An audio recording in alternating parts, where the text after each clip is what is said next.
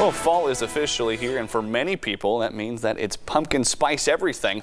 And now Starbucks unveiled a new flavor on Friday to give pumpkin spice a run for its money. The coffee house introduced the maple pecan latte. The drink is a mixture of maple pecan syrup, espresso, and milk.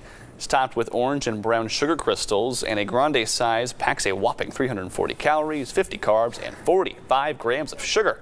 Starbucks says that the drink performed highly in test markets, spurring the decision to add it to their full menu. The drink is currently available at all Kern County locations. It's way too much sugar, but I'm willing to give it a try over pumpkin spice. Yeah, let's go back to pumpkin. I think that's the real test, because you don't like pumpkin. So if you will try this, it's not that I don't like pumpkin. I don't like pumpkin spice. It's not a flavor. It's a candle smell. It's ridiculous. A delicious flavor that's obviously popular. I tried a cupcake today. It tasted like a candle. It was disgusting. It tasted like a candle. You only hear that here. Have a great night. We'll see.